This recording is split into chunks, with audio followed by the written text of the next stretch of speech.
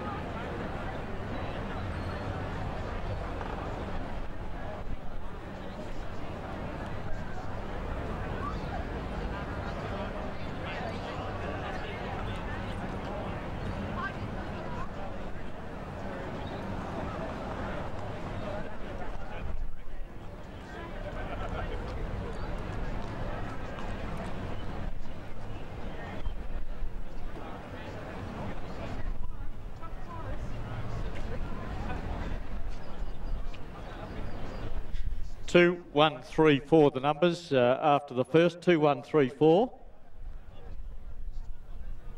Nevetus for Robin Jane Kosh by Canadas from Stormy Weather. Shane Pawsey and Fred Wheeland. A short head. Second, She's All Ours for H. Rowe, Trevor Rowe, DJ Smith, JD Smith, S. King, G. King, R. Roberts, Mrs. J.P. Roberts, S. Shandyman and Lal Shandyman. Sonia Wiseman for Trevor Rowe, and third, Penthouse Poppy, Braden Swaffer also for the Rose, have finished third in the event. So it's 2, 1, 3, a short head, a length between second and third.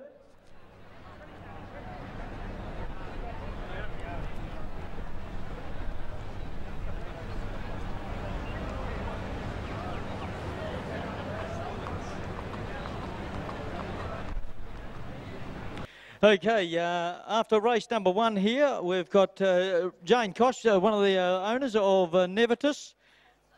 The sponsor is TJ Cleaning Services, and it's a QTIS race, and a little bit of heart failure there, Jane, near the line.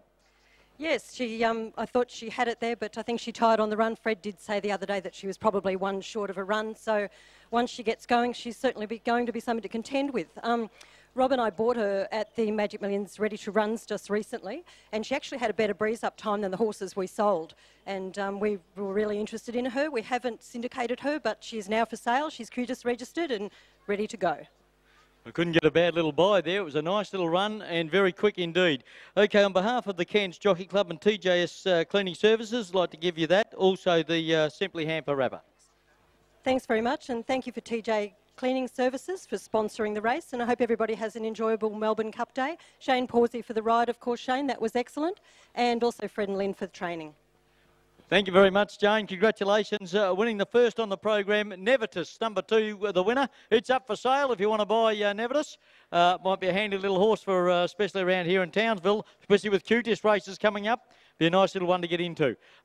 Thank you very much to TJS Cleaning Services and Rob and Jane Costa and Fred Wheel and Shane Pawsey. Congratulations on winning the first. Let's welcome back to the winning ranks and back to the riding ranks for Shane Pawsey. He's been out of action for a while. Came back the other week with a couple of wins and has once again recorded another win. Good to see you back in the saddle and riding winners, Shane. Where were you before? Bluey, I had about 4 months off. I had a fractured shoulder, come back into the fray and rode a couple of meetings, and then one on Element of Chance at his first start in Townsville, mate, and shortened a couple of them up, so they decided that I need the holiday, so I was suspended for about 3 weeks, so today's the first day back. Well done. Nice one to come back to and get a nice win. And Nevetus is the correct pronunciation, Jane tells me. Nevetus, nice little win. Certainly moved along all right. Missed the start by a couple, then kicked up on their inside and fought on well at the line. I wasn't too sure whether you'd got there in the end, though.